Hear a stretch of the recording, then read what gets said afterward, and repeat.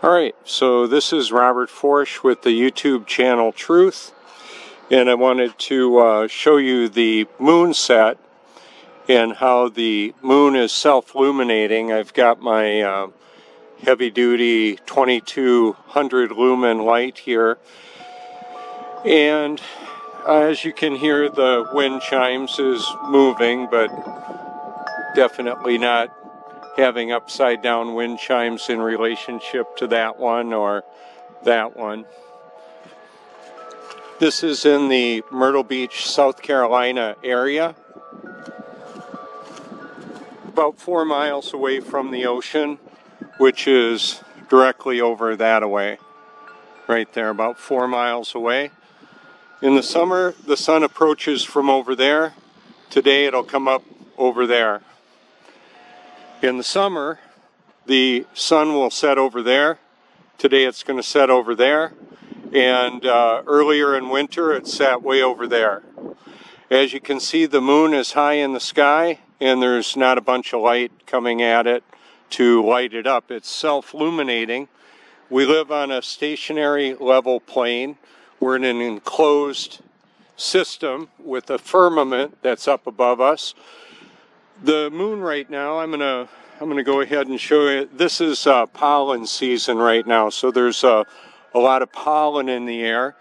But at other times of the year when it's not pollen, there's a lot of obviously reflective material. The geoengineering, or the solar management as it's sometimes called. This right here would be the numbers for today.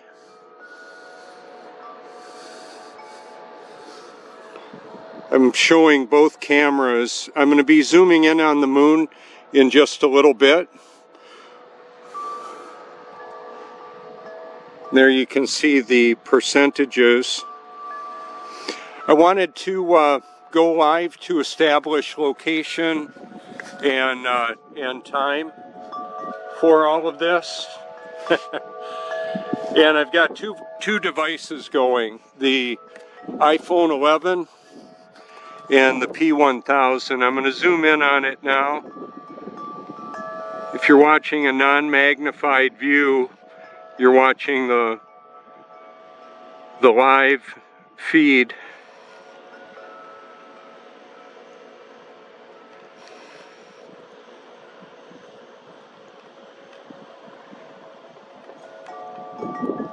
We've got a low humidity, and I'll show you the numbers on the weather here in just a moment.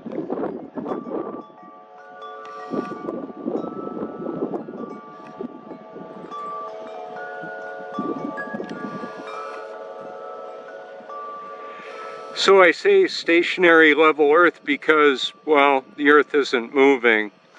There would be no level anywhere on a spinning water ball hurling through space. It's not popular to say that. It's not really flat, so I upset a lot of flat earthers because I'm, well, let's see.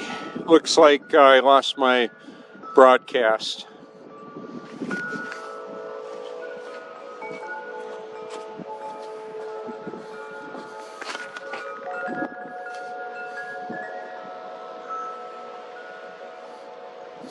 Trying to reconnect here. So, sorry for that. Unfortunately, I lost my broadcast here. I'm going to see if I can change that.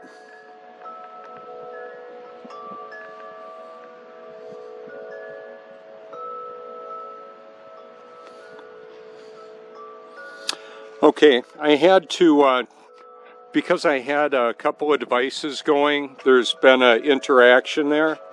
So anyway, I'm going to go ahead and show this again. You can see the light beam, and obviously there's not a bunch of light coming anywhere from the sun, which will be approaching from over there. I wanted to establish location because the moon, I've been taking pictures of the moon and video of the sun and the moon and some stars for years. And the movement cannot be explained by a rotation of a supposed sphere, the globe that we're told by the officials that we live on. Well, they're lying, and I ain't buying. Zooming in again here. So what I want to illustrate is the features on the moon look different from different vantage points. I've got friends all over the earth that take pictures of the moon at the different phases and seasons and all of that, times of the day. Relative humidity matters. We're at in 55% humidity right now. Temperature is in the low 40s, and the breeze is about 11 miles an hour.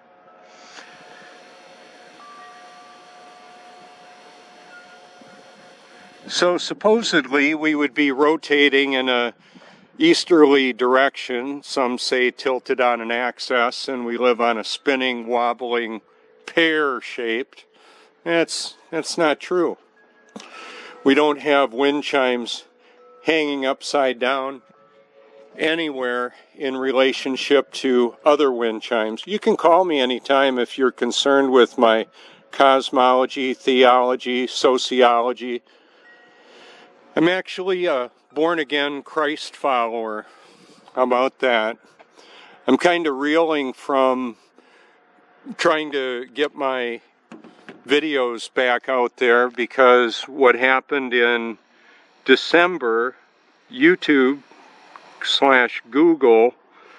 took my liked videos playlist, said I had tens of millions of occurrences all over the world here in the internet, and they made it private. They made all of our liked videos playlists private. For over a year now, I had been encouraging people to make your liked videos playlist public and share that link wherever you can. Reason for that is it's a powerful way of communicating that information. What information? Well, it's more than the shape of the earth. It has to do with the shape of your soul. And artificial intelligence is a huge existential threat to humanity. Right now we've got apparently a coronavirus going around the globe. There's globes in all this global news and global officials, the World Health Organization, and they're spinning their globes, and it's a bit nauseating. But they've installed themselves as the self-appointed experts, and I'm exposing them for the deceivers that they are. So we've got people like Elon Musk that are apparently brilliant, okay, but he's believing we exploded into existence billions of years ago. Big fail, Elon. Nice car. So I like the Teslas. I've ordered the Cybertruck. I'm not buying the space fantasy, okay? Let me let me get this out.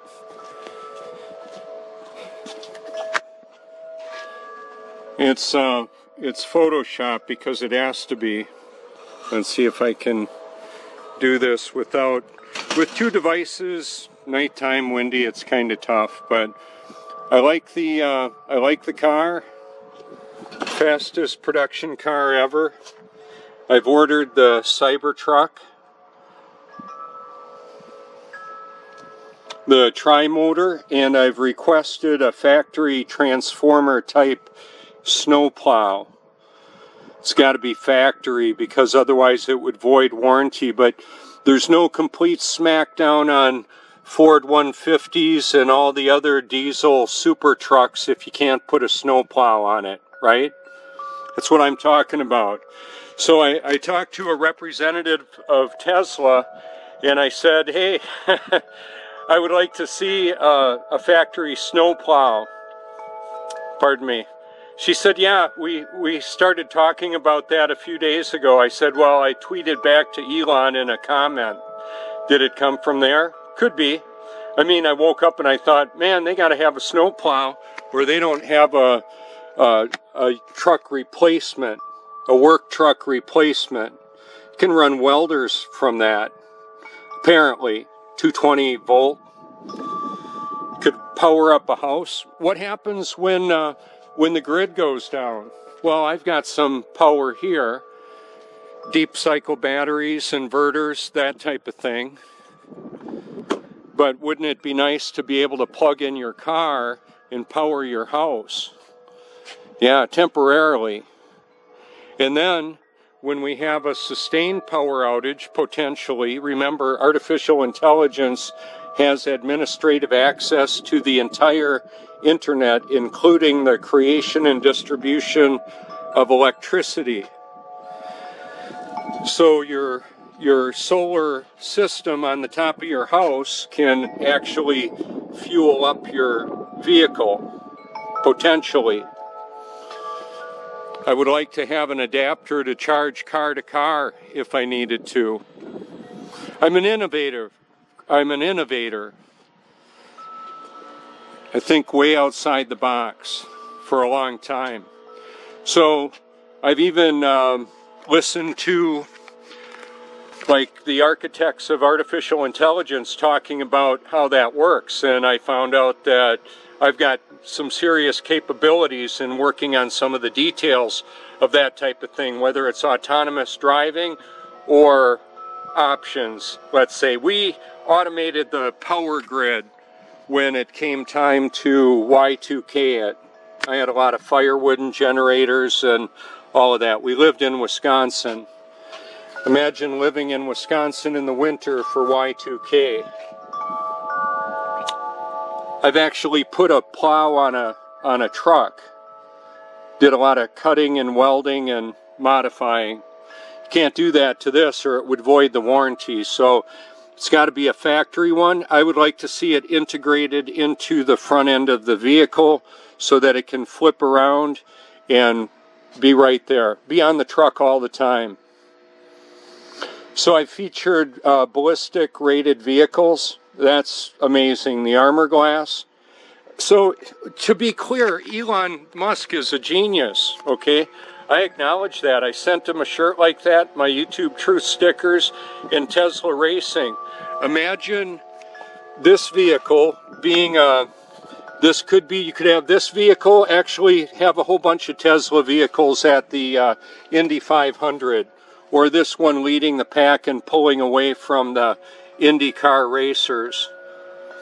I don't know if the power to weight ratio and traction limits could exceed that of IndyCar on the Indianapolis 500, but in a straight line, apparently this might even be faster than those cars. That's why I came up with Tesla Racing, or that idea of promoting that and putting me behind the wheel, sending that to Elon. I wanted to make sure that he knew who the heck I was. I sent it to him in about a 4-foot tall tube, like a SpaceX. He's getting paid billions of dollars to put on a fireworks display, and the whole scientific community brainwashing humanity with a false reality, saying we're spinning 1,038 miles an hour at the equator. That would mean all these wind chimes and bird baths and toilets have an upside down in relationship to these. It's not true. That doesn't work. That doesn't work. Upside down doesn't work. Okay? There's up and down. There would be no plumb or level on a spinning water ball hurling through space. So it's not about the information, it's about the individual. There's no, I could say, hey, watch this video and you'll become a flat earther. Not necessarily. People largely believe the lie they want to believe. It's the way it is. It's unfortunate. I can't wake people up. I can be a catalyst for consideration. I'm up about 20 hours a day, 58 years old, feel great. I tip the scales at about 220 of don't freaking mess with me. And I'll say it with a smile. because that's kind of the way it is. It's a bit tragic having friends and family, people I meet that are obviously deceived and they don't know it. They don't want to know they don't know. So as we wake up to a lot of this, the fact that we're living in much of a false reality, people get kind of put off when they're told, yeah, you know what, you missed the mark, you missed the target. All of this stuff is a lie. How about Jesus? Is he a lie too? Do we have to call him Yeshua? I would say Yahweh for sure. The Bible, the author of Scripture, you can. The living Word, the living water, the great I am, the Alpha and Omega. I'm not saying, I'll let the Bible speak for itself. God's Word is true and all others are suspect. So I'm a Bible believer. We're living in a point in time where apparently we're going to see some mandatory lockdowns, mandatory implanting, taking the mark of the beast, worshiping the image of the beast. Not going to do it. Can't make me. So it's show and tell. I'm showing and I'm telling. A lot of people are living in a false reality. They don't know it. They don't want to know. They want to believe they've got it figured out. They want to maybe upload themselves to the internet, get them a neural link or a neural lace, like Elon Musk is talking about. I do like his video a video that he's in. Do you trust this computer? So if you want to see some of the architects of AI, see who I'm following on Twitter. Yeah, these guys are, and gals, these people are brilliant. However, they've missed they don't have the true wisdom of recognizing the true creator. Oh, I'm sure it's way too windy to have that on. So I'm going to say, hey, go ahead and check out my my playlist. I've got many playlists on my channel exposing the reality of the world we live in. Artificial intelligence is more like the Terminator. 2 Thessalonians chapter 2 says to everybody forever, they refused to love the truth and so be saved. For this reason, God sends them a powerful delusion. So, do you feel yourself spinning, wobbling, or gyrating? It's a bit crazy, isn't it? But it's the reality of the world we live in. We live in a stationary level Earth. This is Robert Forsch with the YouTube channel Truth. Feel free to reach out anytime. Thank you so much.